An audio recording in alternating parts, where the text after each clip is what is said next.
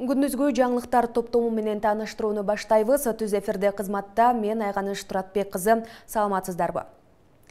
Бүгүн бюджет, экономикалык жана фискалдык саясат боюнча комитетинин жыйынында социалдык фондунун быйылкы жылга карата бюджети жана божомолу жөнүндө долбооруна экинчи окууда карашты.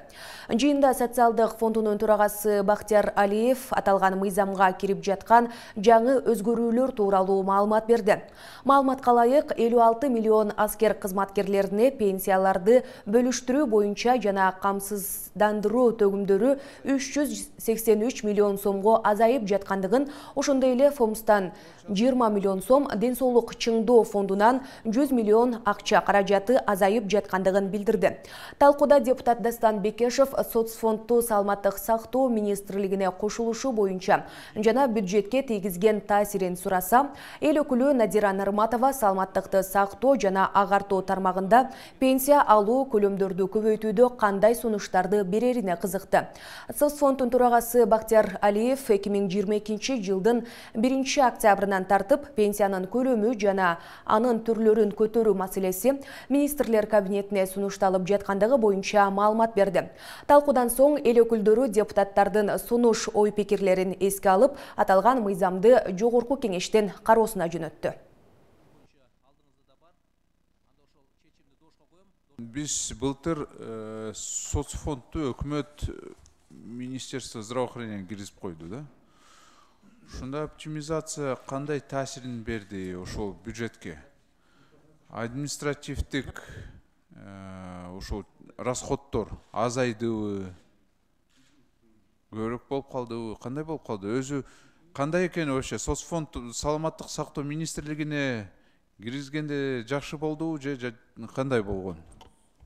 Дастан Далаевич, саламатсызбы? Сурооңузга рахмат. 2010 жылы пенсионерлердин саны 500 миң болгон. Бүгүнкү күндө пенсионерлердин саны 713 миң киши. Былтыр жайында кыскаруулар болгон, 200 киши кыскаруу болгон, ал доходдордон кыскаруу болгон. Бул жылда болсо, эмеде сентябрь айында ал именно назначение выплаты пенсиядан кыскарып калган да кишилер. То есть это те люди, которые работают с письмами, с пенсионерами по назначению. Да, и извне письма, которые поступают, это он для назначения пенсии. В большинстве случаев это поступает с Российской Федерации. Они только в прошлом году обработали почти 10,5 тысяч писем. В среднем на одного специалиста в месяц полагается 25 пенсионных дел. После сокращения на одного специалиста полагалось уже почти 50 пенсионных дел, в 2 раза увеличилось. В связи с чем идет остановка работы, то есть мы вовремя не успеваем пенсии назначать. То есть в некоторых случаях почти на 3-4 месяца мы опаздываем на назначение пенсии. У вас хотел министр вообще там, чтобы и вы пенсии и пособия одновременно выдавали, как по принципу единого окна. Ошонусу кандай болду экен, ошон үчүн сурап атпаймынбы? Ал боюнча дополнительно штатный единица керек бизге. Ал жалаң өзүбүздүн кызматкерлер менен аны жасай албайбыз. Жок, оптимизация болду, болгон жокпу ошону? Оптимизация ошо болуптур, кыскарыптыр. Так айтпай жатасыз да, ошол таасирин кандай берди ошо оптимизация? Эми кишинин саны кыскарылган экен. Жок, керек болчу ушундай оптимизация же? Жок, кереги жок болгон. Бул получается эки мекеме, бул жерде оптимизация бюджетных средств болгон. А бул жерде оптимизация социального фонда кылып койгондо, то есть не бюджетных средств, а оптимизация социального фонда. Чүй облусундагы Сосновка постунан баңгизат ташып бара жаткан аял кармалды.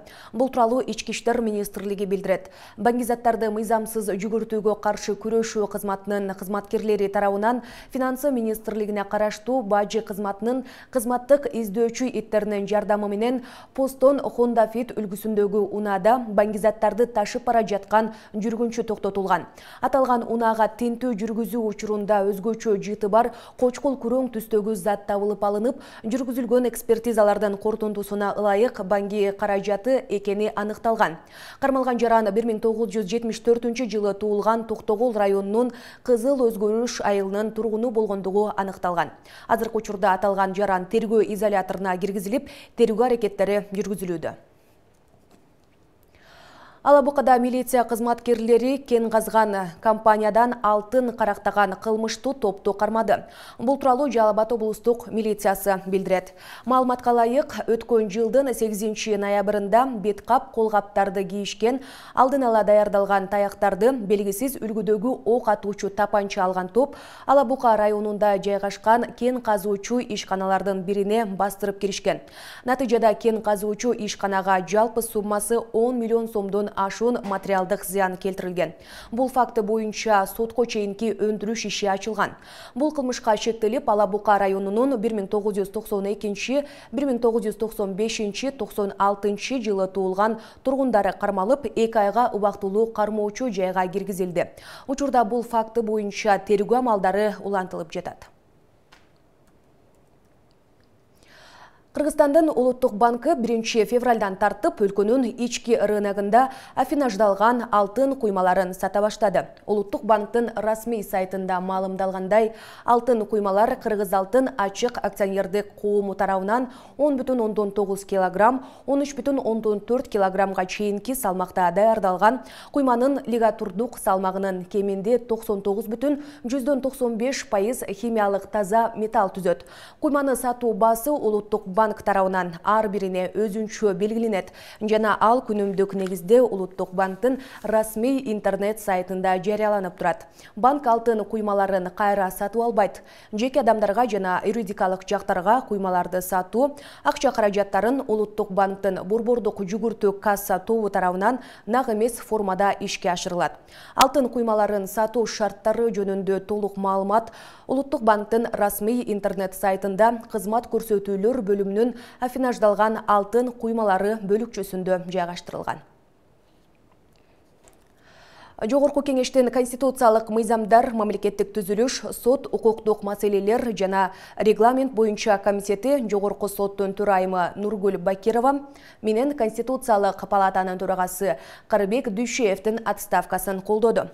Президенттин жана министрлер кабинетинин жогорку кеңештеги өкүлү Алмазбек Абытов билдиргендей, Нургүл Бакирова менен Карыбек Дүйшеев өз каалоосу менен кызматтан кетүү тууралуу арыз жазган. Депутаттар алардын отставкасын бир добуштан колдоду.